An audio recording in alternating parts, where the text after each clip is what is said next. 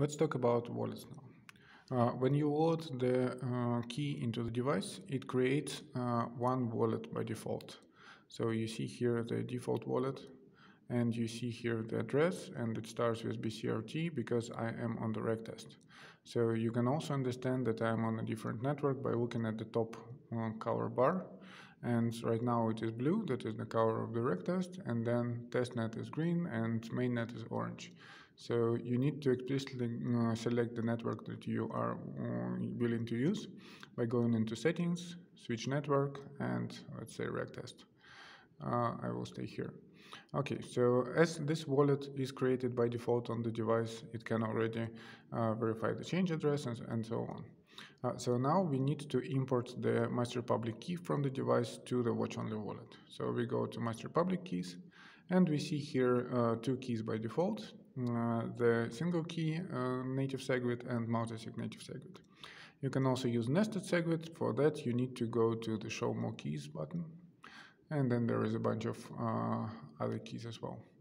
And also you can change the account number. So currently the default one is account number 0. And also you can enter the custom derivation, but we will stay with the default. So we show the single key XPub. You can toggle here the derivation path if your watch-only wallet doesn't support that, or switch from SLIP132, this XYZ pub style, to the canonical Bitcoin Core-like thing that is tpub for testnet and xpub for mainnet. But for example, with Spectre Desktop, the default just works. So on Spectre Desktop, we just go to Add New Device, select Specter-DIY, name it, and then scan the QR code, and we get the XPub. So for now, we will stay only with the single key. In the next video, we will use the multisig. Okay, so we add the device, and now we can create the wallet. Let's call it somehow, and just create the wallet. Great. So I should have already some funds here, so I can go and trigger the rescan, and then here I see 2 Bitcoins that I have. So let's send this money somewhere now. So we pick a random address, we pick a random amount, and then we create the transaction. So then we go to the DIY, sign with QR codes, and this is the unsigned Bitcoin transaction. So on the device, we go to the main screen and then click on scan QR code. So you see that, well, actually you didn't see it. So let me probably cancel this and show you again. When I click on scan the QR code scanner starts blinking. And this is like the laser pointer that you should point at the QR code. And then if it's scanned, it will beep. And now you will see the information about the transaction. So we are spending 1 Bitcoin in total, where 0.1 Bitcoin goes to this address. Then there is a fee in percent as well. And then it was able to verify the change output. So it shows that the rest of the amount actually goes back to the default wallet, to the address change index number 0, and also the address if you want to. Okay, so we are happy about it. So we confirm, and we get the signed transaction. So if you have problems with scanning the dense QR code, there are 2 ways. So you see that it says you can click to animate and swipe to expand. So let's swipe, and let's click as well.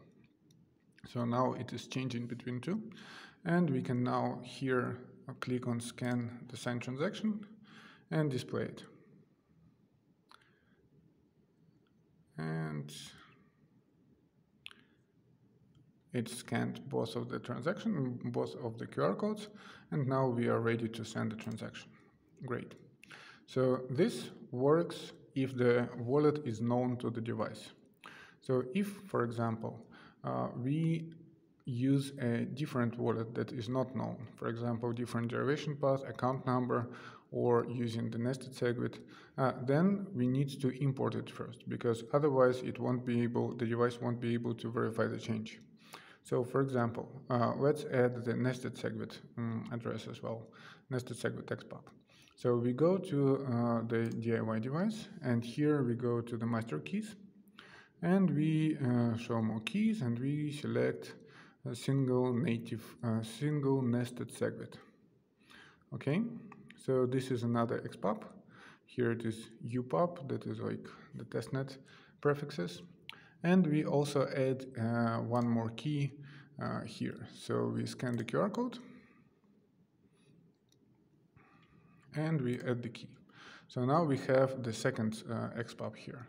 So we can create another wallet that will be using DIY device, and we call it nested. Nested, and select this key. Okay, create the wallet. Okay, so the wallet is created. The address here we can verify, so we can click on verify address via QR code. And here, if we scan this QR code, it will actually show us the warning that it cannot find the wallet owning this address. So this we did explicitly for security reasons, so such that you cannot lock your funds into unknown derivation path. So you need to explicitly import the wallet. So to import the wallet, you need to go to the settings in Spectre desktop, export, show DIY QR code, and then just scan it. So internally, it is just a Bitcoin core descriptor. And now what we see, the device scans the QR code, verified that the key is belonging to this device, and that it is a nested segwit single key.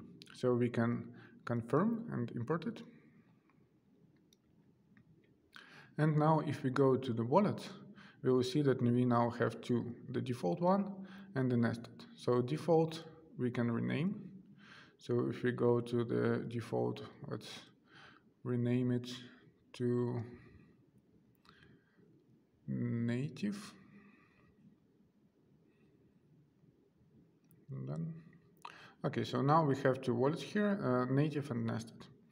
And if we go to the nested, we see the addresses, we can browse through these addresses and so on, but also now we can actually verify the receiving address. So here is the address, we need to show the QR code for the verification, then we scan it, and we get the correct address here. So we can compare that they are the same. So this way you can also use other wallets, not only the default that is native segwit, but also nested segwit and also multisig and also different accounts. So for multisig, I will show how to use it in the next video. Yeah, and for this one, that's pretty much it. You can verify the addresses, you can send, you can verify the change, pretty much everything that you need.